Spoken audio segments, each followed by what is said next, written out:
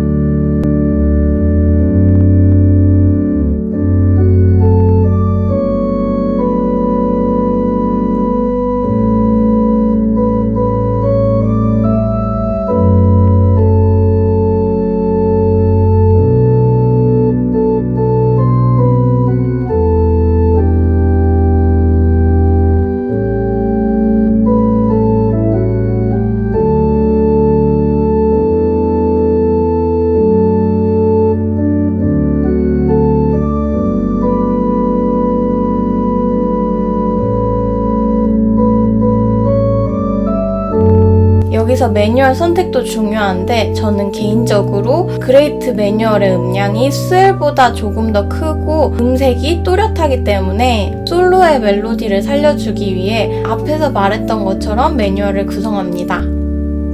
이 방법은 2번째 방법에 비해서 비교적 쉽게 접근할 수 있는 방법이지만 만약 오르간이 혼자 연주를 하는 것이 아닌 회중 찬송을 부를 때처럼 반주를 해야 할 때는 효과적이지 못합니다.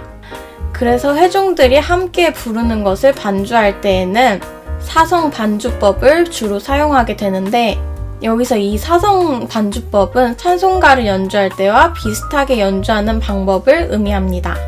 사성 반주법으로 연주하려면 일단 기본적으로 코드 구성음을 숙지하고 연주를 해야 하는데요. 이 코드의 기본적인 구성음은 이미 다들 알고 있다는 가정하에 설명해 보도록 하겠습니다.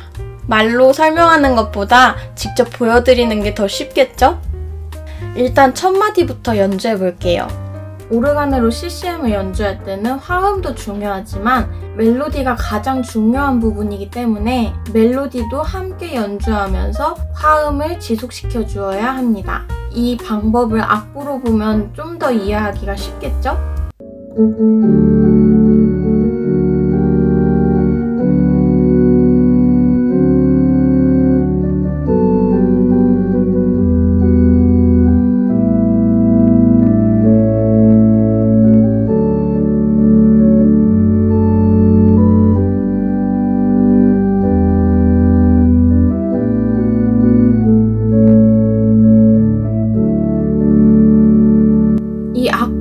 보시는 것처럼 오르간에서 CCM을 연주할 때에는 피아노 반주할 때 사용하는 왼손 아르페지오나 여러 반주 테크닉을 사용하지 않는 것이 더욱 효과적일 수 있습니다.